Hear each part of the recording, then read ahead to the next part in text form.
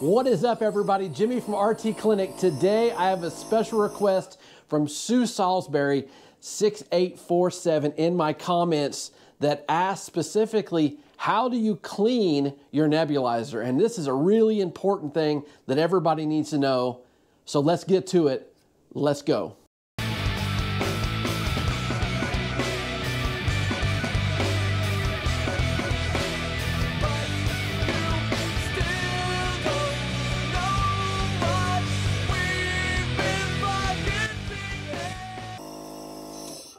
So a real common question that I get in the comments from either clinicians or patients is how to clean your nebulizer, because we know that you're going to be breathing through this. Obviously the mouthpiece, the T-piece, the nebulizer piece, and then the extension tubing if you have it. You may not have extension tubing, but this needs to be cleaned. There's two different ways to clean it, and there should be a daily clean that you do after every use. Actually, after your use of the day, maybe say you're doing 3 during the day. At the end of the day, you would clean it with a mild detergent. You're gonna soak it in a mild detergent. You're gonna clean it.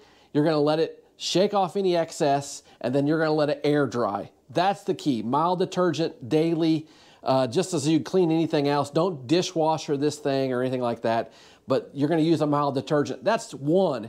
But I think the most important one we need to go into today is how to do a disinfectant on it or disinfection on it when we do this. You can do this weekly, or if you're sick and you're taking nebulizers, you're gonna be breathing through this. Everything you inhale and exhale, you're gonna have probably particles, maybe even virus or bacteria particles that are gonna be coming out, going through this nebulizer. And you don't wanna pick it up the next day or the next time you use it and then worry about inhaling what you exhaled into it the day before. So a couple real key pieces that I have for disinfecting it. Let's go over here to the table and I'm going to show you a little bit of some tricks and tips to disinfecting your nebulizer and other respiratory devices, and I'm going to show some of those also. So specifically for disinfection, you're going to need a couple different things. You're going to need some type of container, if it's a graduated container or if it's just a Tupperware bowl or something like that, but you need to measure out how much vinegar you're going to put in. And so this is white vinegar, distilled white vinegar. Inside your container is going to be distilled water, and you're going to do a 3 to 1 part solution. So in other words, 3 cups of distilled water and then 1 cup of vinegar solution. This is going to be your disinfectant. You're going to want to put your nebulizer pieces inside of this and let them soak for 30 minutes and then air dry. So I'm going to add this white vinegar. And there, that makes it a 3 to 1. So 3 cups to 1 cup. This is a little bit less than that, but I'm just doing it for demonstration purposes. Now I have my nebulizer here, and as you can see, I might have some excess medication in that. Make sure you get the excess medication out. So you want to get rid of your excess medication, and then have an empty nebulizer. You're going to have this piece to the nebulizer, which is the top. So let's take all these pieces apart. So the corrugated tubing, the T-piece, the mouthpiece, and then nebulizer. So one real key is don't don't disinfect your tubing. You can simply wipe it down, but remember the tubing's just delivering air to your machine. So I would take these pieces all apart and lay them out so that they don't have any excess water. And now we're going to get to where we're going to initially clean them. You can do a quick rinse of them if you'd like, and then you're going to put them inside this solution. Remember, we're going to spare the tubing. We're not going to use that in this case. So I'm going to place these different items in here. Wow. There we go. And you'll want to submerge them. If you have a small cylinder, you can kind of bend this tubing and kind of push it down. And then these items will remain in this for 30 minutes. So set a timer, let them soak in this. This is going to kill anything that you might have exhaled into it, okay? A couple different things while that's soaking for 30 minutes. I want to talk a little bit about the nebulizer. So you may have one that's similar to this. They all plug in some fashion.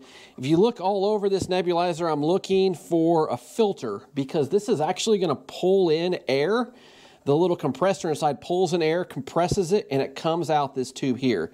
In this case, in this drive unit, the filter is right here. This filter doesn't need to be changed weekly. It very possibly just monthly.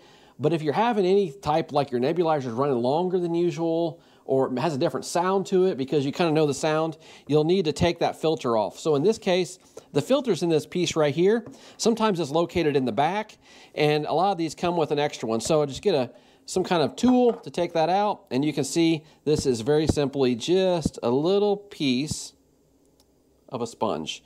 And this one came with 5 extras that you can use. These aren't cleaned. You use these and you throw them away. You can also get pieces of foam or whatever it would take. But what this does, you replace that with a new one.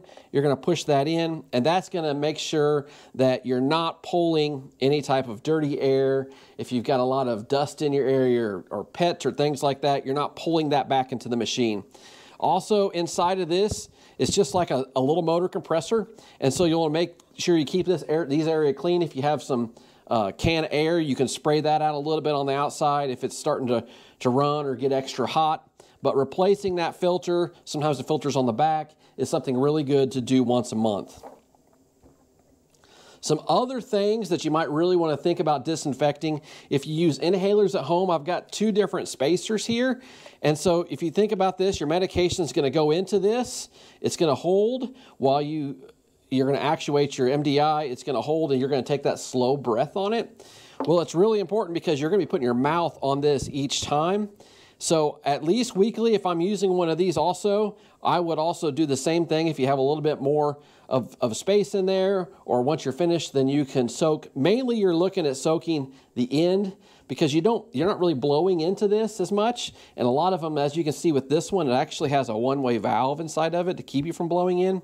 But you want to disinfect this outside. You can do that with this solution by wiping it, or you can also put it inside of there. You're not going to hurt these. These are plastic. But the key is it's going to be a little tough when you get to the end of these, is getting them to air dry. So in this case, this back piece comes off of this one, and that's going to be a lot easier for it to air dry. In the case of the pocket chamber, it might be a little bit more difficult to get this piece off. A lot of times it is. Let's see, there we go, it came right off. That piece comes off like that, and then both of these can be soaked in that vinegar solution for 30 minutes.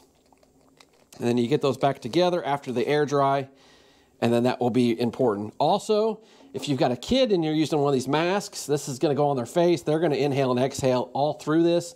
Something else good once a week to disinfect with a 3 parts distilled water to 1 part of the distilled white vinegar, and let that soak also. That's going to clean these things. And another device that you're going to see that you might have at your house is an spirometer. You're also going to be putting your mouth on this, and maybe it's been while you're sick. So once a week, you'll want to disinfect this also. You won't want to disinfect this because, remember, you're taking your breath in. You're not blowing into it. So you actually just take this piece off, take the mouthpiece off, and then take these 2, and you could soak these also in that solution of 3 parts distilled water to 3 parts distilled white vinegar. That would also be a 30-minute soak for those to fully disinfect them, and then you would let these air dry. So our 30 minutes is up. You can go inside and get your different devices. You'll want to tap them to get almost all the moisture out of them that you can. They may smell a little bit like vinegar, and then you're going to, once you get this out, you're going to lay them on a clean cloth or a clean paper towel in an area for them to air dry. Because if they don't air dry, it will get a little sticky, and it also can cause your nebulizer not to run quite as well. So dry these as much as you can, and then let them air dry.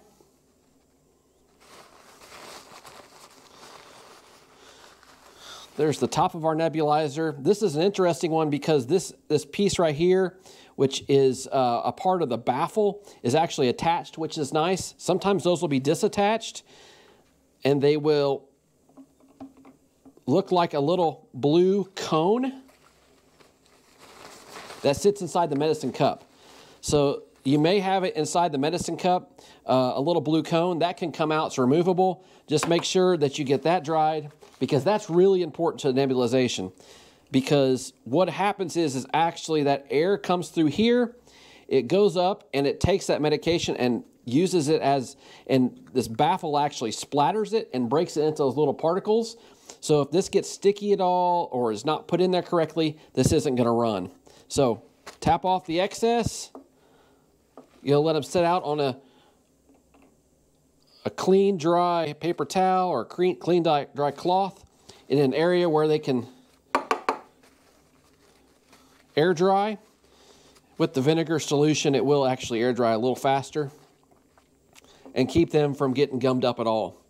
So after they have air dried, then you'll want to put it back together. Remember what I said in the beginning, you're going to not do much with your tubing at all. The tubing actually can just be wiped down with maybe a Clorox wipe or something along those lines. You don't want to get too fancy because this is kind of soft and you don't want to wear this out too much, although it will last for a long period of time. So we're going to say we've waited maybe 4 to 6 hours or so for this to air dry, and these are air dried. We're just going to reassemble them. This goes back into here. You can tell it's not dry, but for purposes of video, I'm going to show it.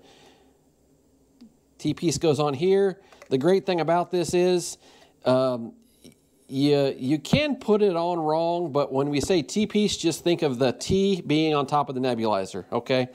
And then when you go to the mouthpiece, probably the most important aspect to disinfect, that only goes in one side. This is the same size. That won't fit. It only goes in one side. And then this corrugated tubing, which might take a little bit longer to air dry, just because of all the grooves, goes on right here.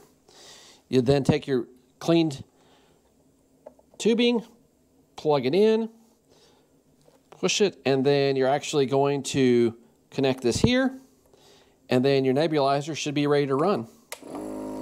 Right now it's not nebulizing anything because I have nothing in it, but as you can see, it's actually going and pushing air through it, waiting for medication to go in. A couple different ways. You can add your medication through the top here, or you can take this off and put your medication in there to use. These will want to be completely dry when you do use them, so you won't want to use them if they're wet at all. Let them air dry a little bit longer. But those are really important keys to disinfecting your nebulizer and other devices, including your spacer, your incentive spirometer mouthpiece, and those type of things. Sparing the tubing, so make sure you spare the tubing. We don't need to put that in. One problem is if you do stick this down in there and you get fluid inside this tubing, it will then push that fluid up into this hole right here, which will really mess your nebulizer up. So it's going to take a while to get all that extra fluid outside of this tube. So do not soak or submerge your oxygen tubing. You just want to mainly do your nebulizer. I hope that was helpful for you today. That 3 to 1 part, so we're doing 3 cups of distilled water, 1 cup of vinegar. You're going to do that at least once a week, but if you're sick, you want to do it every couple days. You cannot overdo it with this. This plastic is not going to break down. You should get a new nebulizer every couple months, really, especially if it starts not nebulizing well or making different sounds. That'll be a time to replace it. But using this method of soaking it in that solution is going to help it to last much longer, and it's going to keep you healthy so you're not rebreathing whatever you've exhaled into it.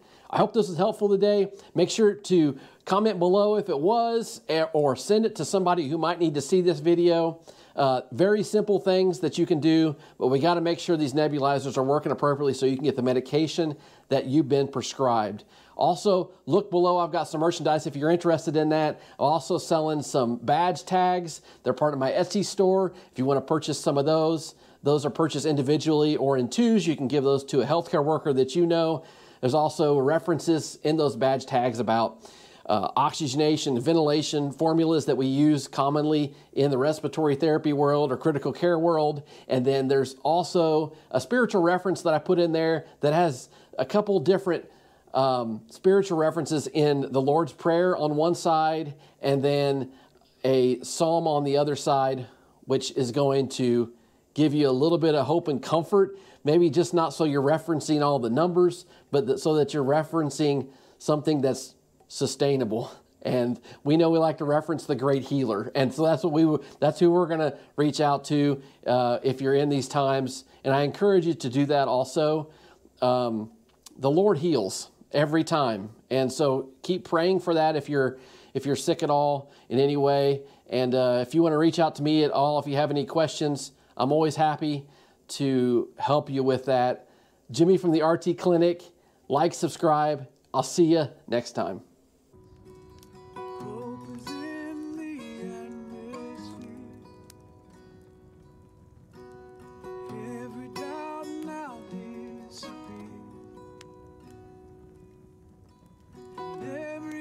To